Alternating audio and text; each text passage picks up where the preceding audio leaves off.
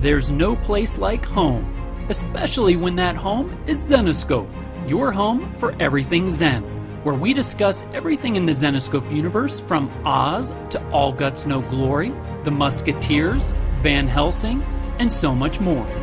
This is Zenescope. I'm your host, Mark Sells, and we're so happy you could join us for our April edition of Everything Zen. April happens to be one of the most important months of the year because all of those April showers you hear about, well, they provide much needed moisture for the beautiful flowers and plants to absorb carbon dioxide from the environment and release oxygen for all living things to breathe. I would say that's pretty darn critical. Some say April is named for the Greek goddess of love, Aphrodite, but linguistically the word April comes from the Latin verb aprilis, which means to open, and references the trees, plants, and flowers opening and blooming. So start thinking about what you're going to plant this month, and if you're like me, working on that neglected basement or attic, as April is also a great time for spring cleaning. We celebrate Earth Day on the 22nd, Arbor Day on the 29th, and the Easter Bunny makes an appearance this year on April 17th. On April 11th of 1970, Apollo 13 launched and then suffered a catastrophic explosion hours later that completely crippled the ship. Fortunately, the astronauts were able to make proper repairs and returned home unharmed, and the situation was captured in the 1995 Ron Howard film that lent itself to the often misquoted line, correctly delivered as, "Houston, we've had a problem here." On April 15, 1912, the Titanic hit an iceberg and sank 2 hours and 40 minutes later on her first and only voyage. It was featured by James Cameron in the 1997 film of the same name, whose heart and runtime went on and on at 3 hours and 14 minutes. And remember, 2 decades ago, Heather Burns declared April 25th as the perfect date. Because it's not too hot, not too cold, all you need is a light jacket, from the 2000 film Miss Congeniality, starring Sandra Bullock. Coming up on this podcast, Noah Mitchell has some fantastic podcast Word of the Month prizes for you, all focused on Oz, our featured comic series of the month. Amber will be stopping by to share her thoughts on Oz, and we'll be celebrating a full year of fun facts. We'll be joined by creator and writer of Oz, Patchwork Girl, and the upcoming Oz annual, Dominion of Ozmo, Jenna Lyn Wright. And later, I'm so excited as we launch into the final frontier with legendary guest WIL WHEATON to discuss his brand new book, Still Just a Geek, and oh so many things to cover, from Star Trek to the Big Bang Theory and so much more. It's going to be a blast, and it's all coming up next as we move to warp speed on this edition of Everything Zen. No matter how dreary and gray our homes are, we people of flesh and blood would rather live there than in any other country, be it ever so beautiful. There is no place like home. Spoken by Dorothy Gale in L. Frank Baum's The Wonderful Wizard of Oz, published in 1900, chronicling the adventures of a young Kansas farm girl and her dog Toto as they are swept away from their home by a tornado and end up in the magical land of Oz. Upon her arrival in the magical world of Oz, Dorothy takes a yellow brick road en route to the Emerald City to meet with the wizard, who the locals believe can help her get back home.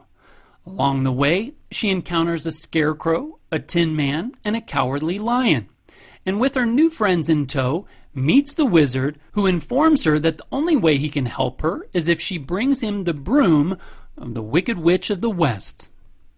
The book was an instant success, reprinted, and turned into a Broadway musical in 1902.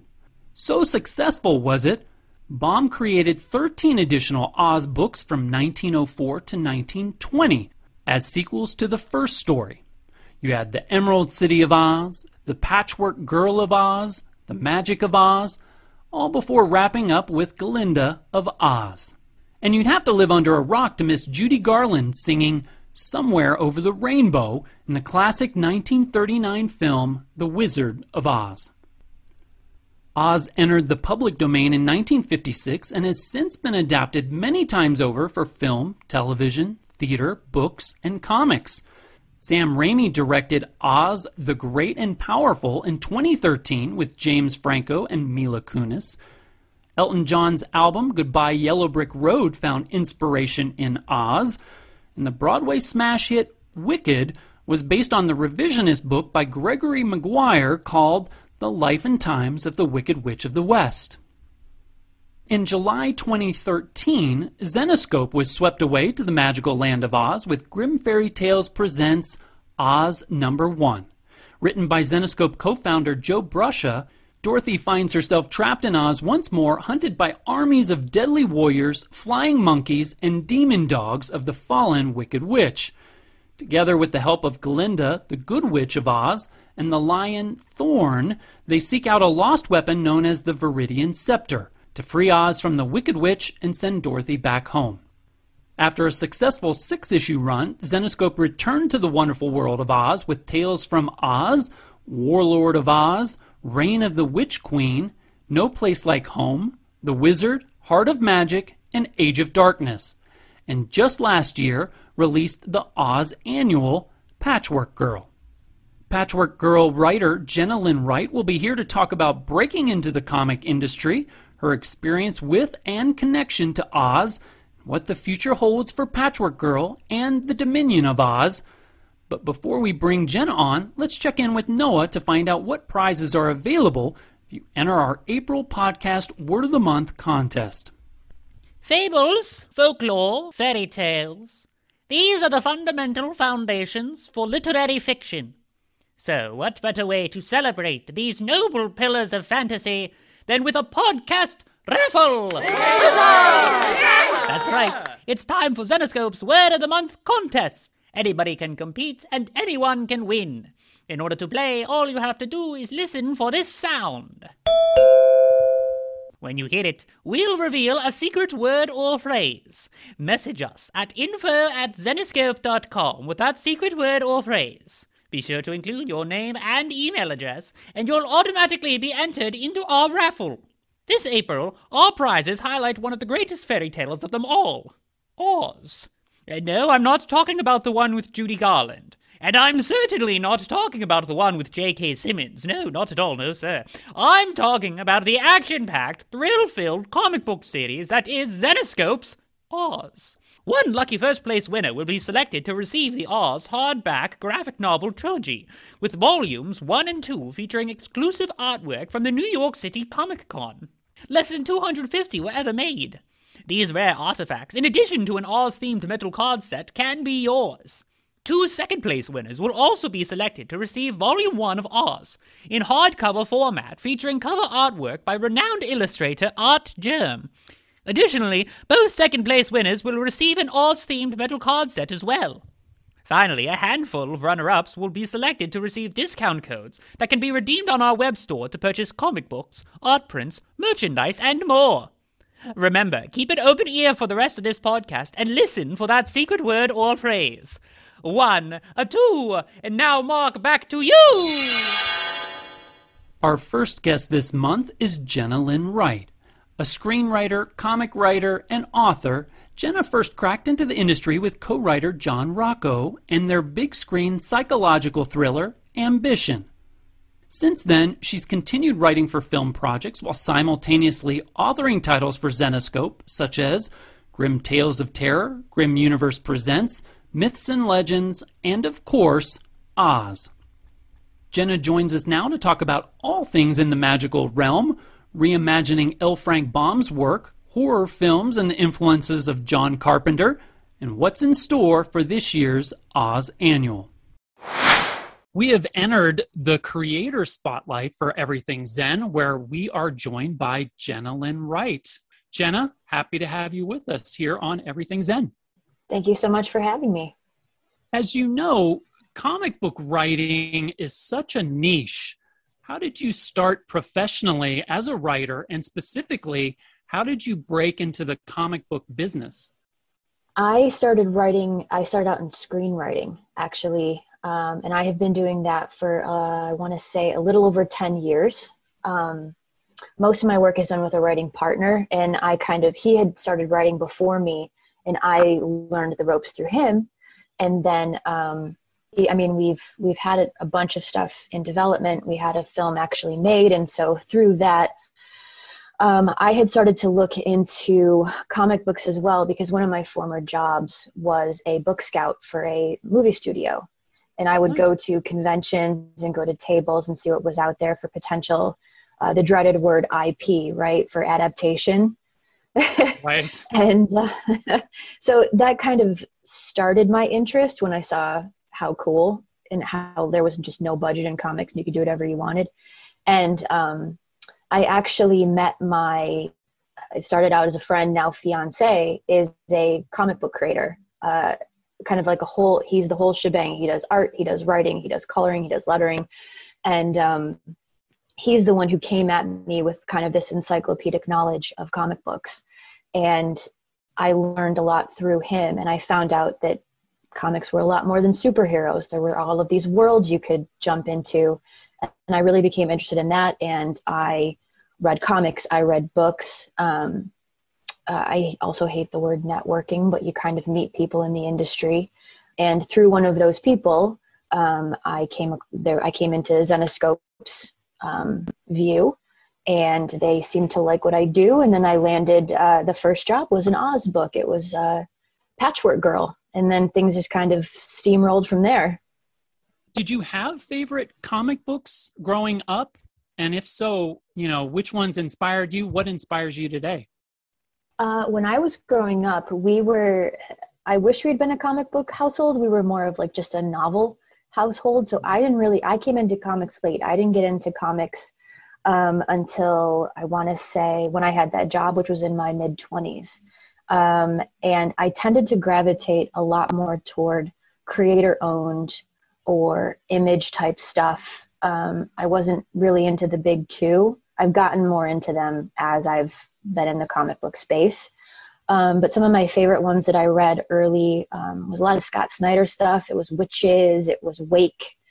Anything spooky, really. I'm drawn to like the horror side of things. I think the thing that I've really enjoyed the most lately, even though it's the run is over, was Cy Spurrier's run on Constantine. I'm a huge fan of Constantine. Like Daredevil. One of the older ones that I read that I really dug in that universe was Typhoid Mary. She was a lot of fun. So yeah, anything that's a little bit spooky and a little bit left of center is probably for me. So I'm guessing that spookiness probably carries over into your favorite films, television series, and books. What are you enjoying right now or have over the past year? Over the past year, one of the really nice things that we've gotten during the pandemic was a subscription to the Shudder channel, which is an offshoot of AMC, and all they do is play horror movies. So I've gotten a bit of an education there. My all-time favorite is Halloween. All time. How can you go wrong with John Carpenter? You really can't. He's the best.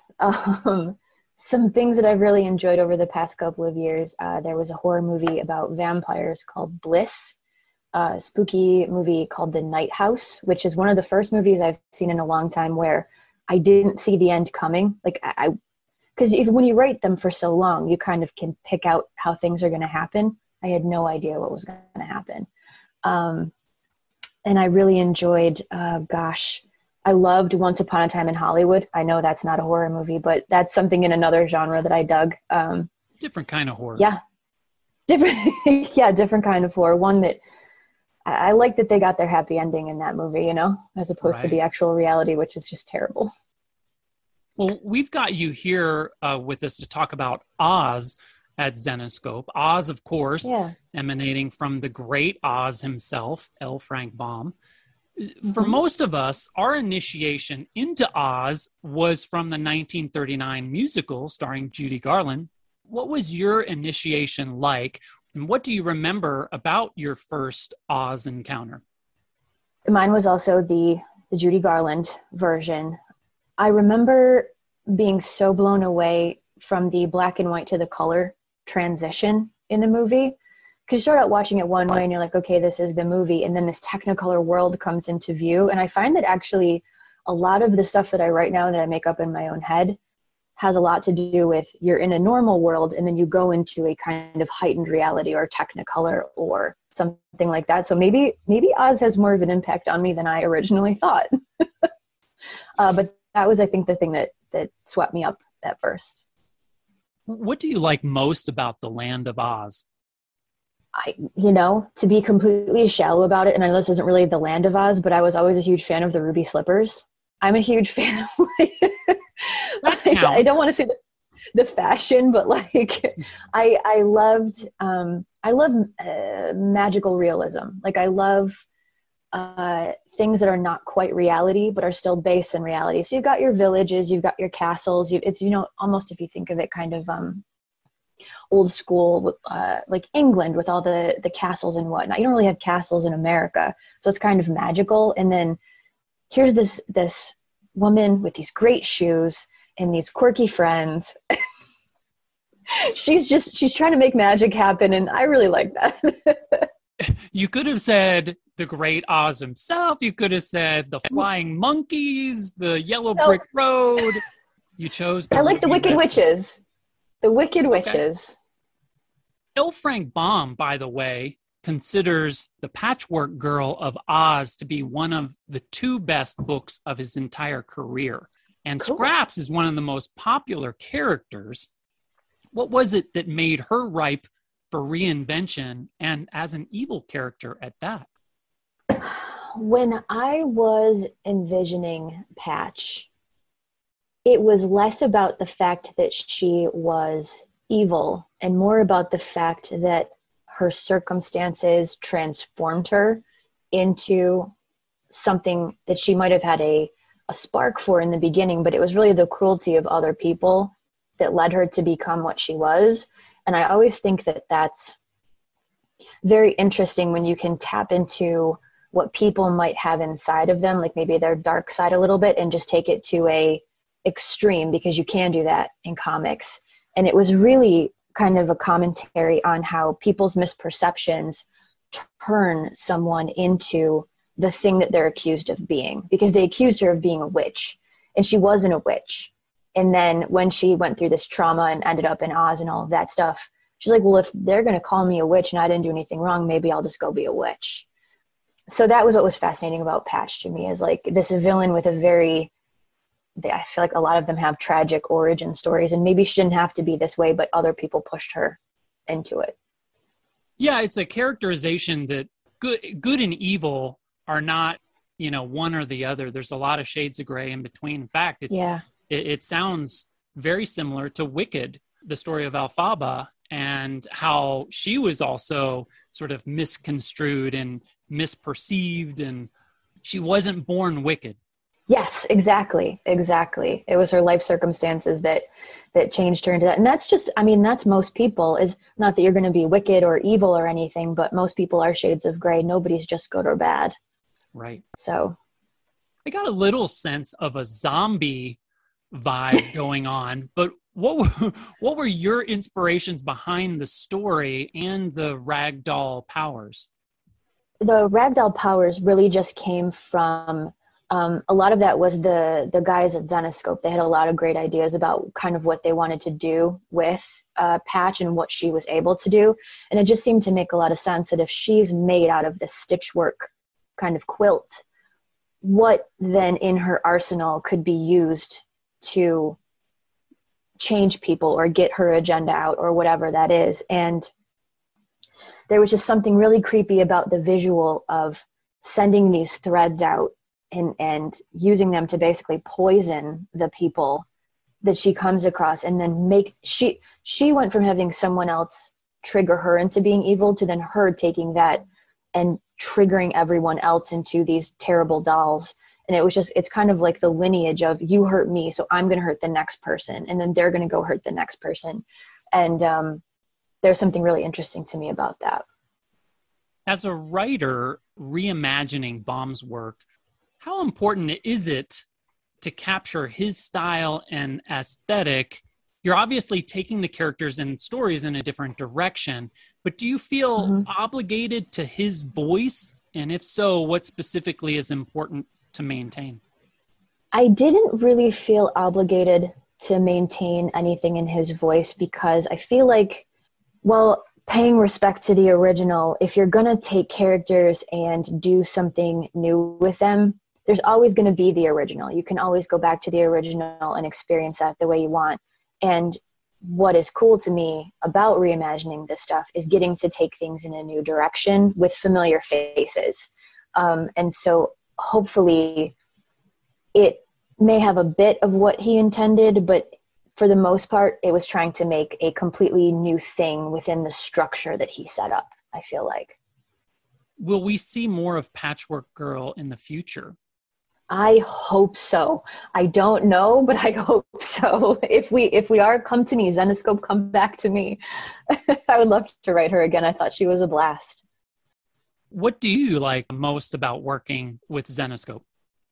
They have treated me so well. It's been such a pleasure to work. I first started working with Dave Franchini, and then now my main editor is David Wall.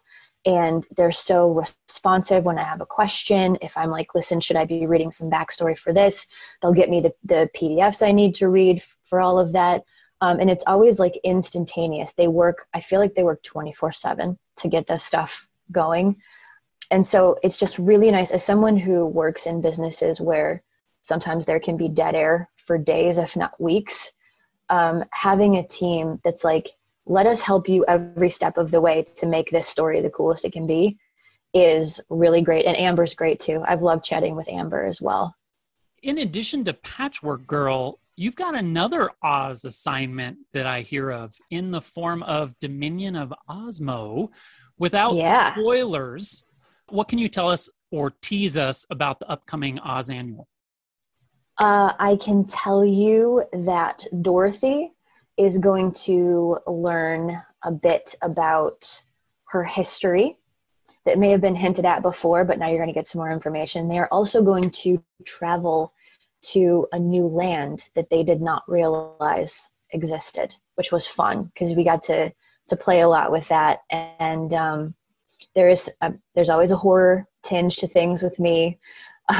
There's always a pretty juicy villain, and they get into a lot of tricky situations that are a lot of fun to get them out of. So I can say that. Jenna, thank you so much for stopping by and writing such amazing stories for us. We'll be looking forward to Dominion and many more things down the road from you. Down the yellow brick road. Thank you so much for the great. Down the yellow brick road in my fancy red shoes. That's right. Just watch out for flying houses and tornadoes. I will. Thank you so much. If you'd like to learn more about Oz, stop by Zenescope.com today, and midway down the homepage, you'll see a section entitled Oz 101. It's got Tales from Oz, The Wizard, Patchwork Girl, Heart of Magic, everything you need on your journey down the yellow brick road. In almost the 17 years of Zenescope's existence, there have been some truly terrifying villains. We've had Van Helsing fight many, many monsters, including Dracula, the Mummy, Frankenstein. We've had some terrifying emotional demons fought by Robin Hood. And I don't know if you guys read a little series called The Wonderland Universe, but the Mad Hatter will pretty much keep you up at night.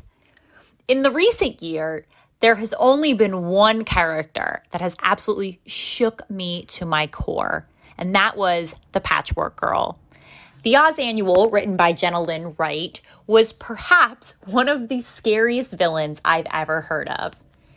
Can you imagine? You're probably thinking patchwork, quilts, a Raggedy Ann doll. Okay, has anybody ever heard of Annabelle? What about a doll that turns you into a doll? And no, not just like a cute doll, but a doll where when you get turned into the doll, you are suffocating by fluff. I don't know about you, but that sounds horrifying. Oz Annual, The Patchwork Girl, came out last year and has 3 absolutely blown away covers by Igor Vitorino, Ivan Nunez, Harvey Tolobeo, Ula Moss, and David Nakayama. This horrifying story is $7.99 right in our web store right now.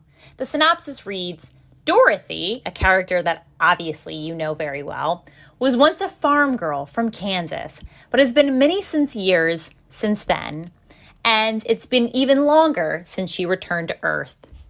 Now residing as the Queen of Oz, ruler of the Emerald City, she and her people have gone through their hardships, but she has been there to protect them.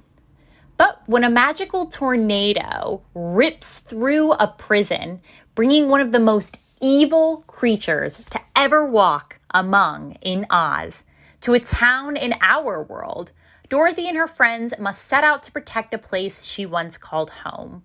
And what she will find will change the very fabric of her identity. Introducing a horrifying new character, the Patchwork Girl, in this super-sized 64-page tale that cannot be missed.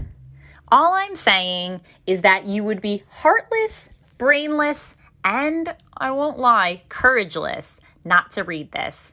This is a patched-together sensational story for its character's first appearance. Get it at Zenescope.com right now.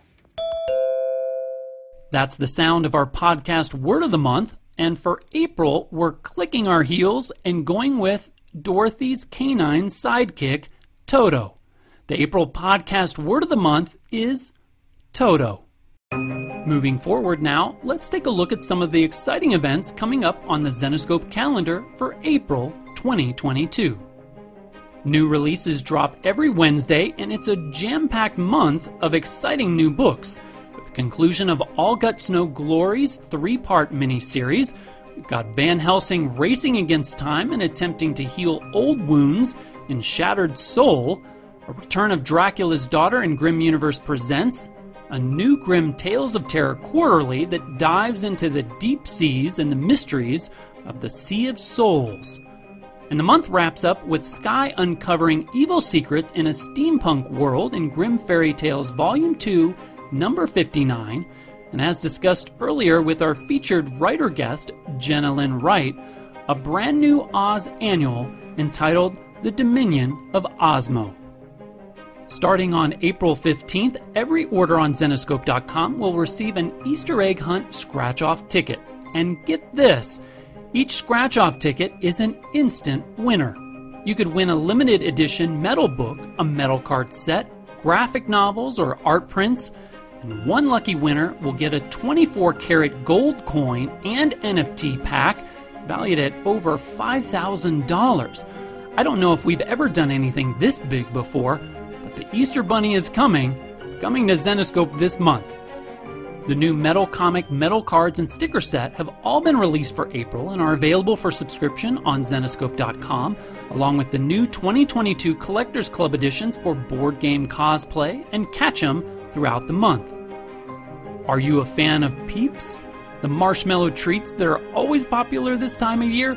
If so, you'll love the holiday collectible by Josh Burns. The sugary sweet LE375 releases on Easter Sunday, April 17th. Our April featured artist of the month is none other than Elias Chadsudis. Not only will you find all kinds of new art prints, stickers, and metal cards in Elias's collection on Zenescope.com, but the second of Elias's series of Wonderland steampunk collectibles releases on Wonderland Wednesday, April 20th. They say what happens in Vegas stays in Las Vegas, but if you're not there with us on April 22nd and 23rd, you just might miss out. This is the last call for our VIP event at the Mirage Hotel and Casino. Whether you're a current VIP or would like to become one, you can purchase a ticket online and join our artists, writers, staff, and special guests for an unforgettable event hosted by Zenescope. Along with Zenescope staff, we've got artists Niai Rafino, Sun Kumanaki, Eric Basildua, Keith Garvey, and many more. That's April 22nd and 23rd in Las Vegas, Visit Zenescope.com and look for VIP and VIP events under the main menu. Or send a quick email to Noah at vip@zenescope.com.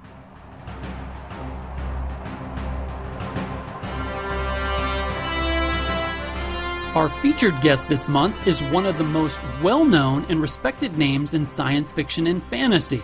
Comic book conventions, pop culture expos, and geek forums all around the world. And that's because he is WIL WHEATON. You know him as Wesley Crusher on Star Trek The Next Generation, Geordi LaChance in the classic coming-of-age drama Stand By Me. He played a fictionalized version of himself on the CBS hit series The Big Bang Theory and has lent his voice to so many animated shows and audiobooks we've completely lost count. An incredible body of work that includes Family Guy, Teen Titans, Guardians of the Galaxy, Batman, Legion of Superheroes, and Ready Player One and Two, just to scratch the surface. Outside of acting, Will is an avid poker player, Dungeons & Dragons aficionado, video gamer, podcast host, LA Kings fan, comic book writer, and active blogger on willwheaton.net.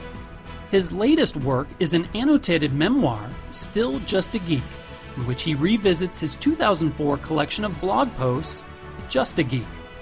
Releasing this month, the book is a raw, insightful, and inspiring story about Will's struggles with depression, his personal challenges with family, acting, and love, and finding fulfillment and passion in all aspects of life. I had the pleasure of speaking with the stellar Southern California native to talk about his early life and acting experiences, comic books, Star Trek, working with Mark Hamill, and time traveling back to those early years in preparation for Still Just a Geek. Here's what Will had to say. Well, I, for one, cannot believe we are sitting here with the one and only WIL WHEATON. Will, welcome to Everything Zen. Hi, thanks so much for having me.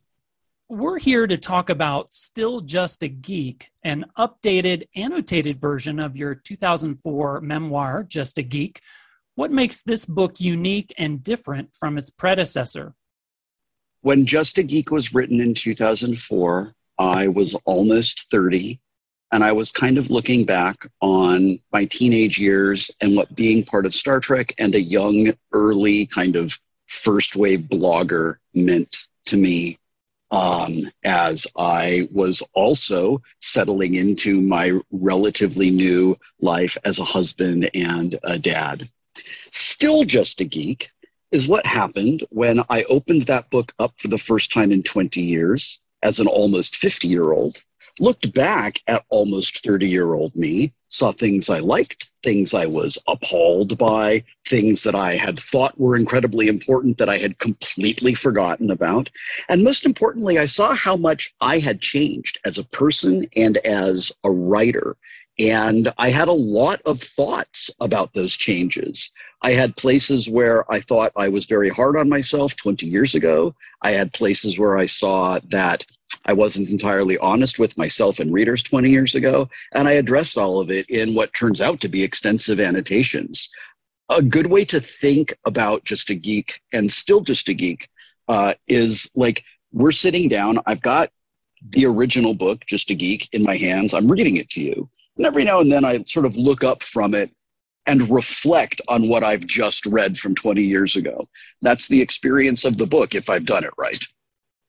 If you could travel back in time, what advice or guidance would you give your younger self? It's such a difficult question to ask because I went through a lot. I suffered a lot. I struggled a lot.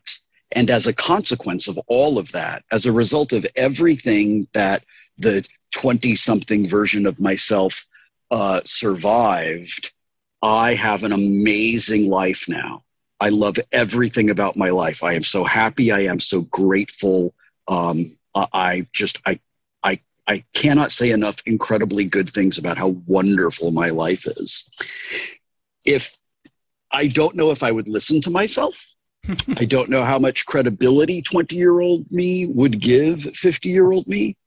But, when I look back, over the last 20 years of my life. It seems to be around the time that I was like 30, 32, 33, somewhere around there. I kind of realized that much of my life was a lie, that I never wanted to be an actor. I never wanted to be famous. I don't like attention from people I don't know. And that since I was 7 years old, my mother had kind of forced me to be the actor she wanted to be. She wanted to be the stage mother of a famous actor and benefit from everything that comes along with that. So when I was 7, she made that choice for me and decided that I was going to do that. And for the remainder of my childhood, when I said, please let me be a kid, please let me be a kid, I don't want to do this anymore, she would manipulate me and gaslight me, make me feel guilty, tell me that she had given up her career so that I could have a career. Because, you know, when a kid's 7, that's a thing they do. And when I really, really, really recognized that, when I had to confront in my early 30s, I am not a child to my mother. I'm a thing. She loves me, but she loves me the way a girl loves her dolls. And the man who was my father never loved me, doesn't like me at all, and has made that very clear. And nothing I will ever do will ever be good enough for him. Nothing I can do will ever change these two things. I realized all of this when I was in my very early 30s, right after Just a Geek was written. And it was so painful and so difficult to deal with that I just basically became a drunk instead of dealing with the trauma. And in 2016, my wife was like, I'm super worried about you. And I agreed, decided to stop drinking. And that began this incredible healing journey where I really did have to confront the things that were painful and traumatic, and I couldn't hide from it anymore. I had to process and work through PTSD from childhood abuse and trauma, from emotional neglect, emotional and physical abuse from the man who was my father. I had to work through all of that. If I could go back and give my younger self any advice at all, and I just don't know if I would listen to it, it would be, dude, when you have this realization, it hurts and it is terrible. And diving into the bottom of the deepest well of alcohol you can find to avoid it is not going to do anything to make that pain go away. It's actually going to make your life a lot worse. And every day, it seems, for the last couple of years, I've been talking with my wife about a revelation I had and how I acted on it and how some particular part of my trauma was healed and how I've recovered from certain things and how I wish I had done it when I was younger. Mm-hmm. And I recognized a few days ago that when I say I wish I had done this when I was younger, what I actually mean is I wish I had confronted this and found the strength and support from my friends to confront the reality of my trauma and heal it instead of trying to avoid it. I wasted 10 years of my life just getting drunk and avoiding it. And I regret that. I'm sad about that. I'm great now. Everything is cool. I'm really happy about it. I feel really, really good about my life. But if I could just be like, dude, here's the thing that like you just don't need to do to yourself, it would be that. But all the other things, you know, the like, would you have quit Star Trek? Would you have said yes to this movie or no to that movie? Would you have gone to this place or, you know, all of those things, every single one of those choices has rippled out in a way that has butterfly affected me to where I am right now. So I wouldn't change any of those things. It's just that big block of time in my life where I was just like, I'm in so much pain, I'm going to avoid it. I wish that I had not done that. Right. And a lot of people probably have similar experiences growing up. Turning toward our listeners out there and readers of Still Just a Geek, what do you hope they take away from your experiences? That we're allowed to change, that we are allowed to make mistakes when we're younger and learn and grow from them. And when we look back on the things that we said or did that we aren't proud of, that, you know, we may have a reaction along a continuum from like mild embarrassment to absolute revulsion, that's terrific. It means that we've changed. It means that we've grown and changed, and that's wonderful. And that it is okay to make mistakes so long as we own them, learn from them, and grow to be better people as a result of learning from them. I also hope that anyone who has ever felt like they haven't been given the opportunity to pursue their own dream for whatever reason, for everyone who has felt like I have been pushed onto a path that I never wanted to be on, you don't have to stay on it. I learned that. It was really hard. It took me until my life was nearly halfway over to realize that. So if somebody can figure that out 20 or so years before I did, you just get to live a longer life where you're being really happy. And I just hope that my fellow trauma survivors, my fellow travelers in the delightful world of mental illness will feel seen, will feel validated, and will feel less alone, because that's the way I feel whenever anybody reads any of my work and says to me, oh man, I saw some of myself in what you said. On a lighter note, long before Stranger Things, there was Stand By Me, without a doubt, one of the greatest coming of age films of all time. When was the last time you watched the film, and has your perspective on it changed over the years? I haven't seen it in a while. I think the last time I actually watched it from start to finish was with Rob Reiner and Corey Feldman for one of the DVD releases. We watched it and did a full-length feature commentary about it. I had seen Jerry O'Connell quite a bit over the last year or so. I host the Ready Room for Paramount Plus, which is the online hub to all things in the Star Trek universe. Jerry is a voice actor on Star Trek Lower Decks, and I've had the great privilege of interviewing him a number of times. I just did his show, The Talk, to promote Still Just a Geek. It was good to see him again. Rob Reiner recorded a message for us telling us how much he loves us and how proud of us he is. That was unbelievably cool. But the viewing of Stand By Me that I think has been most consequential in my entire life would have been in the neighborhood of 15 to 18 years ago, when my then stepchildren, who are now my adopted children, were probably like 12 and 10 or so.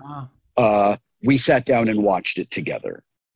And for them to see me when I was their age, telling a story about people who are their age, was real interesting for me. Stand By Me is a very different movie for an adult to watch than it is for a kid to watch. It communicates two very different stories. And seeing it as an adult opened my eyes to a lot of things about myself that I hadn't been aware of. You co-wrote the comic The Guild Fox back in 2012. What did you what did you enjoy about that experience, and would you consider writing more comic books in the future? Yes, I absolutely would. I would love to. I'm actually talking with somebody right now in the hopes that we can make a thing come together. I don't know if it'll happen, but they've got the pitch and we'll see where it goes. I absolutely loved it. I absolutely loved it. And it's so interesting to me that you bring it up, because I just came across some old blog entries from 2012. And one of them is this comprehensive essay on how I wrote it. And the creative process, and how Felicia and I worked together, and what each of us brought creatively to the table. And it was a wonderful memory to have. It's so interesting to me, as I have spent all this time with Just a Geek and Still Just a Geek. I've spent a great deal of time with myself when I was in my late 20s, and I have since, in the last couple of weeks, been spending all this time with me when I was in my late 30s. And we're two really different people. When I'm in my late 30s, my career is kind of going the way I want it to go. I feel a lot more comfortable with myself. I'm doing things that I really like. And my writing's really different.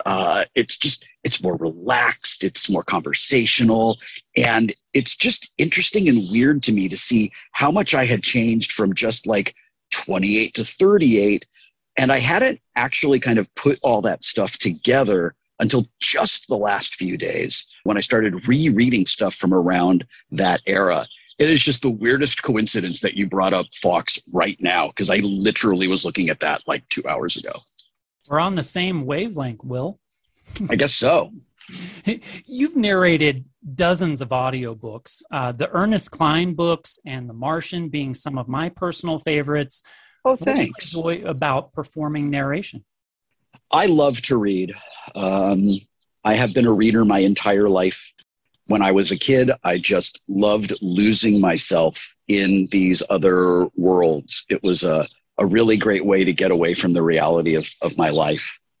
As I got older and read more and more and more, as I spent more time learning how to be an actor and a performer, my personal reading for pleasure began to convert in my head into like a radio play.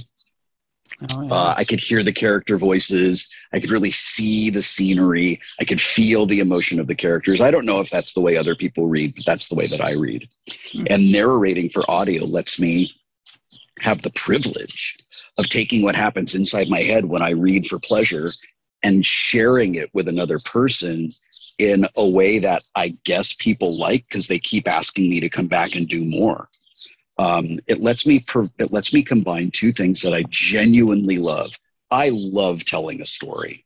I absolutely love it, whether it's mine or somebody else's. I absolutely love it. The tradition of human beings sitting together and listening to someone take them on some kind of journey, whatever that journey may be, is so beautiful and wonderful and timeless. And I love that I have the privilege to have a spot in that continuum of storytellers in my work as an audiobook narrator. I just absolutely love it.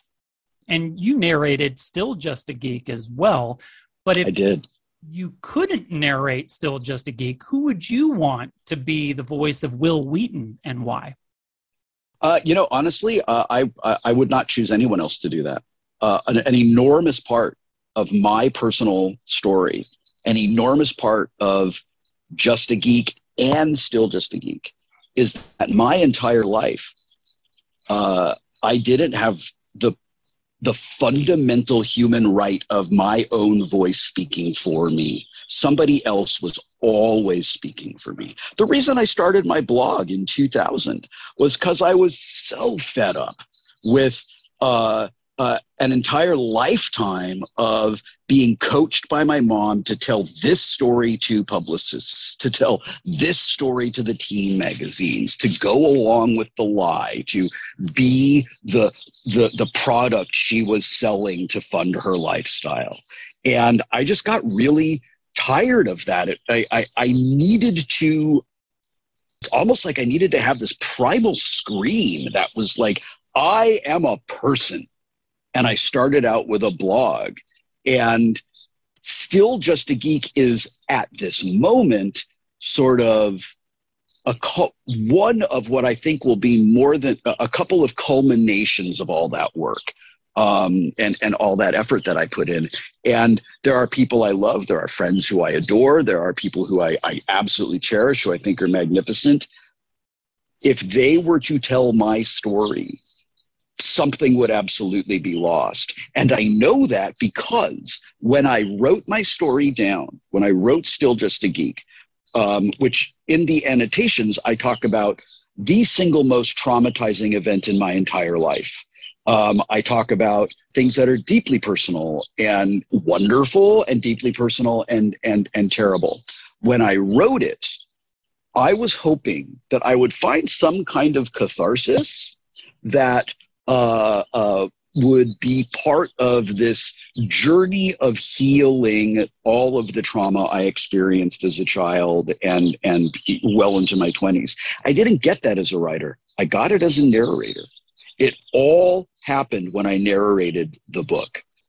It was unexpected. It was very surprising. It was extremely emotional, and it all came out. So I know that the writing of it and the telling of it are two very different things. And I have heard from professional psychologists and professional psychotherapists that that is a reality of therapy. I don't know what it is, but writing things down does one thing. Saying them out loud does something more that is typically more profound than the writing. And that was my experience.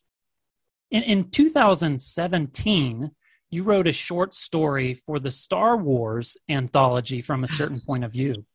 I did. I loved that. And of course, there's a long-running feud or competition, whatever you want to call it, between the two. As a fan of Everything Geek, what do you like about Star Wars more than Star Trek and vice versa? Star Wars is space fantasy. The Force is magic. The Jedi are wizards. I love that about Star Wars. I also saw Star Wars in 1977 when I was 5. Like, it made an incredible impression on me. I grew up playing with Star Wars figures until the late 80s. Like, it was just an enormous part of my life. I absolutely despise the prequels, and I am not a fan of the current releases after Rogue One. That said, for other people who love them, awesome. I'm thrilled that you love them. Everybody gets to like their thing their own way. And the idea that you have to choose Star Wars or Star Trek is ridiculous to me. I've rejected that my whole life. I remember being a kid, and there was always someone. It was rarely another kid. It was usually an older person trying to get us to like stand in a box, right? Like, are you in the Star Wars box, the Star Trek box? And I was like, how about if I'm a nerd and love science fiction box? Like, that's great. The thing that I absolutely love about Star Trek that is very, very different from Star Wars. Star Wars is escapist entertainment, and I adore it. I cherish it. Star Trek is super inspiring.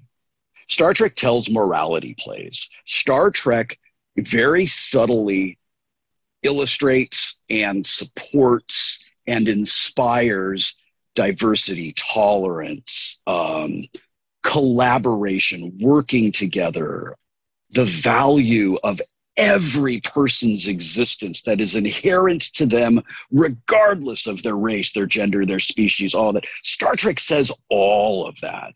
Star Trek is maybe the most progressive, most forward-looking, most inspiring science fiction in the history of science fiction. And that makes it, in that case, very, very different from Star Wars. I love them both. They are absolutely not in a competition with one another. And I know that there's a lot more in the Star Wars world, huge expanded universe stuff that I've just never paid attention to. So I apologize, Star Wars nerds. I love you. I just don't love it the same way you do. I will tell you that story I wrote From a Certain Point of View. Yeah. I got an email from their editor. Do you want to write a thing? And I said, yeah, I'd absolutely love to. And the way I remember it, the editor was like, awesome. Unfortunately, the book's really filling up. So you can't really you can only have like around 5,000 words or something like that. I was like, okay, I think I know what to do. And in 2017, we were at the beginning of Donald Trump's fascist nightmare.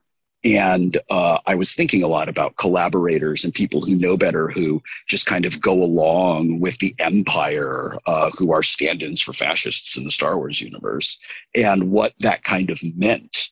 And it was one of those examples of writing fiction to process and address and kind of deal with something awful happening in real life, which is one of those things I think science fiction does really, really well. Different subject here, but you were in so many great episodes of The Big Bang Theory.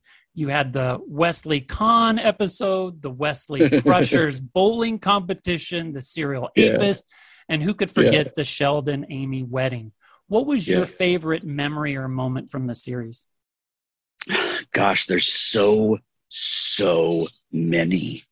I was talking yesterday about how it's real hard for me to do ranked lists. Yeah. Because I tend to put things into like, these 5 things were super amazing. And like, it's so hard to pick a single one. I don't know what my absolute favorite thing is, but I will tell you a story about working on The Big Bang Theory that I believe will be amusing to you. It's about the episode with the wedding. So the way we do production, we come in Wednesday morning at 10 o'clock, and we sit around they push like 6 long, skinny banquet tables together to make one giant table. And around that table, about 40 people sit around that table. Writers, executives, networks people, studio people, and all of us actors from the show. I have always sat in one particular seat that is across from Jim, next to Kunal, and next to Simon. That's where I've always sat. Kind of like Sheldon himself. I guess so, yeah. So on this particular morning, I come in to do the table read, and it's for the wedding episode. And we all know that Mark Hamill is coming to be in the stage that day. All of us know that. And as I go into the stage, Nikki Laurie, who is one of the assistant directors, she also directed many episodes. She's amazing. Nikki was assistant directing on that episode, and she says, I moved your seat this morning. And I said, oh, did I do something wrong? And she says, no, I just moved your seat because I thought you would prefer to sit in this other chair today. And I was like, oh, okay. So I go and take my new seat, which is on the opposite end of the table, on the opposite side of the table from where I usually sit. There's an empty seat next to my chair, and in front of that is a nameplate that says Mark Hamill. Nikki walks over and says, yeah, I just sat you next to Mark Hamill. I just thought you'd like that. And I was like, well, Nikki, you're getting a gift basket this Hanukkah. So Mark Hamill comes in. And like, oh my God, I'm sitting next to Mark Hamill. I can't believe this is happening. We're rehearsing the thing. We get to the scene where Mark Hamill and Will Wheaton meet each other. And Will Wheaton says something like, oh, you're the guy they got to replace me. I'm Will Wheaton. And Mark Hamill goes, I'm sorry, who are you? It's a really funny bit in the show. So we get to that part of the scene. And Mark, who is sitting next to me, says, I'm sorry, who are you? The entire room explodes into laughter. It's a funny line. The delivery is really funny. Before the next line can be said, Mark sits up in his chair, holds up both of his hands in that everybody stop and pay attention to me kind of gesture. And he says, I want everyone to know. And he looks at me. Mark Hamill looks me in the face and he says, of course I know who you are. Of course I know who you are. I am a huge fan. And I was like,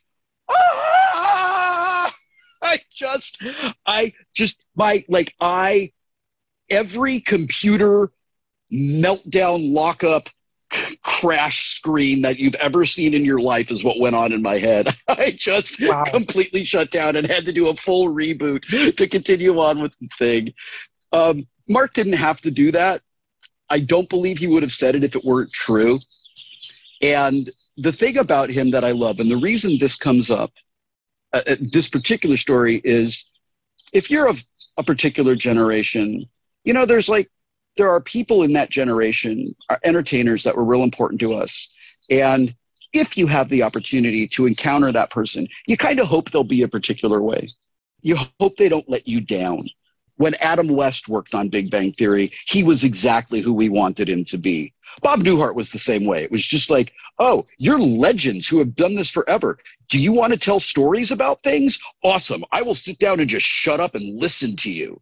And I got to do that, man. I got to sit down and listen to like Bob Newhart talk about being on TV in the 60s. I could listen to Adam West talk about making Batman. Like, come on, what are you talking about? This is amazing. So the thing about Mark Hamill is that he is exactly who you want him to be.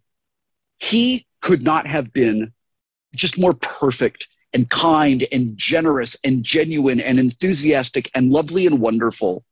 And that was a gift that he gave every single one of us on set that day. I love that. My last question for you, with all that you've accomplished, where does Will boldly go next? What inspires you and what's on your bucket list? For the first time in my life, I really know what I want to do as the next thing in my creative career. And it's my choice. It's my work. It's my focus. I haven't really experienced that before. I've had experiences in my life where I've thought, well, I hope this happens, or, you know, maybe I audition for this thing and it comes down, or maybe I, you know, have this idea to make a thing and it kind of comes together. But it's always been with the sense of like, I hope it's not taken away from me. I hope somebody doesn't tell me I can't do this before it's finished. I've spent a lot of my life just trying to figure out who I am, trying to find out what my identity is, what's important to me. I couldn't do that until I very sadly and regretfully had to just end contact with my parents because they would not let me be me. I had to be the thing. And now that I am me, what I see in my future, in my near future anyway, is this other book I want to write. Just this other thing, this idea that I had one night, and I wrote down some notes and I thought about it. And then the next day I thought about it and wrote down some notes, and I did that for a couple of months until all of a sudden I have this folder full of notes. And I think I kind of have a way to maybe turn it into a book. And the thing about that is, like, what's exciting for me is I don't care if it gets published or not. I just want to write it. I just want to do it because it's going to be creatively and emotionally satisfying for me. And when I recognized that, I realized, holy shit, I'm a writer. That is what I am. Because for someone who really wants to be an actor, I mean, who just loves it, who loves it the way that my friends who have wanted it their whole lives. I grew up with Seth Green. We're still really, really good friends. He talks about how he knew when he was like 8 years old, I want to be an entertainer. I want to make people laugh. I want to make people cry. I want to be an actor. He knew, and he's pursued it his whole life. People like that don't care if they do a play and there's 2 people in the audience. It's the doing of the play that matters, not the success of it, not the audience. What was presented to me as my dream was a lie. I was turned into a tool that was exploited and used by my mother to go after her dream that she would have done for free. It was never my dream to do for free, ever. So if I did it, if I did acting, if I did a play, if I did a thing, I didn't do it because I loved it. I did it because, like, oh, it's important that this is successful, because if it's successful, then my mother will finally be happy, and maybe this is the thing that will like make my dad love me. And when I gave all of that up, I was able to say yes to a couple of small acting projects where the character was interesting and the work would be fun, and I didn't care what happened with it. And it allowed me to just start writing things all the time and just not care what goes on with it. I had this amazing moment recently where I was like looking at kind of like social media statistics, and I was looking at Google rankings and all that stuff. And when I wrote Just a Geek 20 years ago, I was like in the top 10 on just about everything. And the stakes were extremely high. And right now, I don't think I'm even in the top 100 anywhere. And it's great because it allows me to just be honest and vulnerable and direct and frank and say the things that really matter for me, knowing that people who want to hear those things and who want to engage with me are going to do it. I don't carry around that baggage anymore that was placed on my shoulders, which was from my mom, make everybody like you because then they'll like me, and my dad, which was nothing you ever do is good enough for me. And I was like, well, I'll show you. Both of those things are just completely gone. And I'm just doing things that I really love, that I'm really happy about, that I really enjoy, that are deeply creatively satisfying. And I'm excited about it. Well, we are too. We're very excited that you found your true self, your writing. Thank you so much, Will, for joining us here on Everything Zen. We're not just fans, we're geeks too. It's been an honor and a privilege. Thank you very much. I've really enjoyed our conversation, and thank you for your kind words about my work. Still Just a Geek by HarperCollins is available now on Amazon, Target, Barnes & Noble, and at most online and brick-and-mortar booksellers. Also, if you'd like to hear Will narrate, you're in luck, because Will has narrated Still Just a Geek as well, and it's available on Audible for download right now. For Star Trek fans, especially all of the new series on Paramount Plus, you need to be watching The Ready Room, as Will hosts the show and discusses Star Trek Picard, Lower Decks, Prodigy, and Discovery with all of your favorite Star Trek cast and crew. You can watch all episodes of The Ready Room on Paramount Plus's YouTube channel and catch all 7 seasons of Star Trek The Next Generation streaming today on Paramount Plus. Before we wrap up this edition of Everything Zen, let's check back in with Amber to see what fun facts she has in store for us for April 2022. Hiya friends, Fun Facts Guru Amber here. It has been a full year of fun facts and a full year of highlighting badass females. For this special edition of Fun Facts, I will be highlighting a badass city female that everybody knows, Las Vegas, and specifically highlighting fun facts around our Las Vegas event taking place April 23rd, aka later this month. Some fun events that we will be hosting are bingo, Zenescope squares, Q&As with your favorite creators, maybe a scavenger hunt, and some friendly, quote-unquote, competition for Van Helsing versus Werewolf. If you've never seen the VCons, you know that I won't actually play because maybe I like to stir things up, but it will be a lot of fun. We'll also be hosting plenty of giveaways, selling some extremely rare collectibles, and doing a brushes bargains on site from items in our vault. This event will be hosted at the Mirage, which is one of the most luxurious hotels in all of Vegas on the Strip. Join the staff for a fun happy hour the night before on April 22nd and an after party happening shortly after the event on April 23rd. This event will feature a few badass females, including myself, our marketing coordinator, Casey, past Zenescope cosplay winner, Rebecca Ross, and 2 of Zenescope's most popular artists, Sun Kumanaki and Niai Rufino. It will also include the men of Zenescope who support badass females, aka the largest shared universe in all of comics, largest shared female universe in all of comics, let me specify there. And that will include the publishing team of Dave Franchini, David Wall, co-founders Ralph Tedesco and Joe Brescia, and 2 incredible artists, Keith Garvey and Ebass. Plus, we'll have some on-site CGC grading. So come join the company that was meant to host an event in Sin City. See you guys there. And that'll do it for this edition of Everything Zen. A very special thanks to Amber, Noah, Oz author Jenna Lyn Wright, and our featured guest, WIL WHEATON. I'm your host, Mark Sells. Thank you for listening. If you're unfamiliar with Wheaton's Law, it's pretty simple. Don't be a dick. Instead, be honest, be kind, be honorable, work hard, and always be awesome. Great axioms to live by from our featured guest, WIL WHEATON. We'll see you all again next month, right here on Everything Zen.